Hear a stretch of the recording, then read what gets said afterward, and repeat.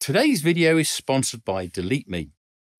First there was Hubble, the telescope that literally brought us images from almost the beginning of the universe as we know it, with unbelievable visions of the most distant objects we had ever seen at the time. Then came the James Webb Space Telescope. This was like Hubble on steroids and has gone back even farther into the history of the universe and shown us things which we still don't quite understand and threaten to upend our theories on how stars and galaxies were first formed. Then in the last week we had the Vera Rubin Observatory releasing its first images, which cover a huge amount of the night sky in ways we've never really seen before. So why do we need so many different ways of looking at the same thing? Basically the night sky and the stars and galaxies that exist out there in the universe. In this video I thought we'd look at the differences between the James Webb Telescope and the Vera Rubin Telescope and why the two really do go hand in hand. Now, just in case you haven't been following developments in space for the last few years or more, the James Webb Space Telescope was launched effectively to stand on the shoulders of the Hubble Space Telescope and see fainter objects that go back deeper in time than it's ever been possible before, by looking at small patches of the sky with probably the most sensitive piece of optical equipment anyone has yet built. The light it looks for has travelled so far for so long that it's been redshifted from the visible light spectrum into the infrared spectrum, which we feel as heat, and to be able to detect it, the JWST camera sensors needed to be as cold as possible and work at just 7 degrees Kelvin above absolute zero. This means that it couldn't be in a low Earth orbit like the Hubble, as the infrared heat from the Earth and the constant heating and cooling from going from full sun to full shade as it orbits the Earth would swamp out the infrared signals coming from the edge of the visible universe. So it's in a special orbit near the second Sun-Earth Lagrange point, L2, which lies approximately 1.5 million kilometres or 1 million miles from Earth on the far side of the Earth from the Sun, where the gravitational forces of the Earth, Sun and Moon and orbital motion of the JWST balance each other as it effectively hovers out there without being in an orbit. Here, the large multi-layer heat shield that protects it from the Sun, and with cryogenic cooling equipment, the JWST can reach its 7 degree Kelvin target. Webb's first deep field image was taken with the near-infrared camera and showed thousands of galaxies, including the faintest objects ever observed at the time in the infrared spectrum, in an area of sky that would be about the size of a grain of sand held at arm's length. You could fit about 600 of these images into an area the size of your thumbnail held up at arm's length. This was a composite image made up of images at different wavelengths and a total exposure time of 12.5 hours. And this is what the James Webb specialises in, looking at an incredibly small piece of sky, which to us here on Earth would look like it was completely empty, and yet we found it contains thousands of galaxies going back to just after the Big Bang, in these tiny patches of apparent nothingness. But if we wanted to survey the entire sky using the JWST, taking similar sized images, but with much faster exposure times, you would need over 25 million such images. Even if you took one image every minute, it would take you over 47 years to image the entire sky once. Clearly something which is not a practical proposition. And this is where the Vera Rubin Observatory comes in. It's designed to take images of the entire southern night sky in just a few days. And it does it from here on Earth, looking through our atmosphere, from a location at an altitude of about 2,672 metres in the Coquimbo region of northern Chile, alongside other large optical telescopes. The Vera Rubin telescope, with its 3.2 gigapixel camera, which takes hundreds of images every night, creates a huge amount of data, into the petabytes per year, which is not dissimilar to the amount of tracking data is captured from you and I by the tech giants as we use the internet. This is then merged with existing data about each one of us to serve us with personalised ads with what they think we want to see, hear and read.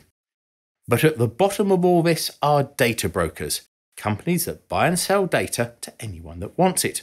This includes emails, names, current and past addresses, phone numbers, age, occupation, and more. And this is where the problem lies, and where our sponsor, Delete Me, can help you.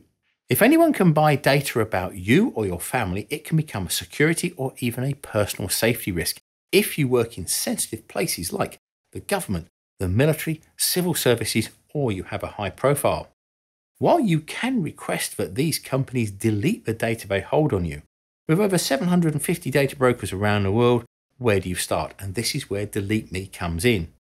Delete Me has been helping normal people like you and I get their personal information removed from data brokers since 2010 in the US, UK, and Europe. Delete Me is simple to use. You just select the plan you want, fill in the online application, and Delete Me will contact the hundreds of data brokers to remove you from their lists. You receive regular privacy reports that show how much data was found, where it was found, and where it was removed from. You can do this for yourself or for your family, and if you use the joindeleteme.com/link in the description below, or you scan the QR code next to me today, you'll receive a 20% discount. Now, you might say, why do we want to take continuous pictures of the sky? Well, if we do so, we can then see the universe in motion over time and how things change over a matter of hours, days, and even eventually years. Many astronomical phenomena are short-lived, like supernovae, gamma-ray bursts, or gravitational wave counterparts. Rubin will take images in quick succession over a 10-year and now possibly 12-year predicted period, allowing us to capture things within maybe minutes or hours of them actually happening, and to have a record of what happened before as well as after the event. Rubin will see much more than just distant events though. It will become the most effective tool for finding and tracking potentially hazardous asteroids and measuring their motion, speed, and orbit to see if they will become Earth impact events. In fact, within just 10 hours of observing the night sky, Rubin had already found more than 2,000 new asteroids, including a few near-Earth objects. The Rubin Observatory will also carry on the work of a woman whose name they gave to the observatory, namely Vera Rubin. She was the first person to work out that the outer edges of galaxies were moving much faster than they should have been for the amount of mass they had, and that there was some other hidden mass which was accounting for this discrepancy, and this has become known as dark matter. This is something which we cannot see or detect, but we know is out there because we can see the gravitational effect of it on astronomical objects like stars and galaxies. By continuously taking pictures of the entire night sky, we can track the movements of stars and galaxies and therefore work out where this dark matter might be and map it over time. As the project goes on, it will build up a 4-dimensional map, with space being the 3 dimensions and time being the 4th. This catalogue will eventually cover 6 million solar system objects and their orbits, and approximately 37 billion sky objects, including 20 billion galaxies and 17 billion stars, each with more than 200 attributes. But to image this amount of sky, each image is going to be much bigger than an image from a JWST and be taken in much quicker time, and it will be using the largest camera sensor yet built. To give you an idea of the difference between the sensors, the Rubin contains 3.2 gigapixels compared to 42 megapixels of a JWST. That's 76 times larger, and the Rubin takes an image every 30 seconds. The main sensor panel is comprised of 189 CCD detectors, each with 16 megapixels, and is cooled to -100 degrees C to help reduce noise.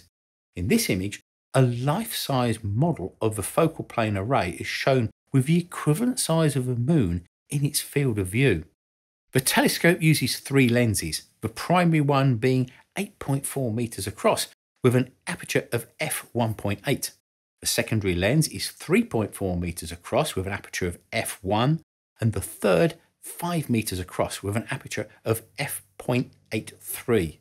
The light then goes through 3 corrector lenses, with the first one being 1.5 meters in diameter, the largest of this type of lens ever built. Unlike some other large telescopes which actively compensate for the atmospheric effects, because the images are taken very quickly with just a 5-second gap between each one, it's not long enough to do this type of correction, and because of the extremely short focal length, it would make it a very difficult technical challenge as well. The sensor is not a full colour sensor either, it's monochromatic and uses 6 different filters which are placed between the secondary and tertiary mirrors, and separate filtered images eventually build up the full colour images which we see. The wavelength bands for the filters are U for ultraviolet, B for blue, V for visual, R for red and I for infrared. Although the JWST can see some visible light, it's primarily designed to detect near-infrared and mid-infrared, allowing it to see objects that are obscured by dust and gas clouds, and the very earliest galaxies where the visible light has been redshifted into the infrared spectrum. But the size and quantity of the images produced by the Rubin's camera also brings a whole new set of other issues, namely data processing and storing. With about 30 terabytes of data being generated every day, there's simply too much information for humans to process it by hand. So a whole system had to be created that would process the images automatically. If an object changed its brightness or position relative to an archived image, an alert could be created so that it can then be manually inspected. This is done within 60 seconds of the observation taking place to ensure that important events are acted on as fast as possible. Because the images that the camera takes cover such a wide field of view, a lot of man-made objects will also be captured in each image, including aircraft, satellites, and now satellite constellations like Starlink. These have to be detected and then removed automatically to avoid them being inadvertently labelled as near-Earth asteroids or meteorites.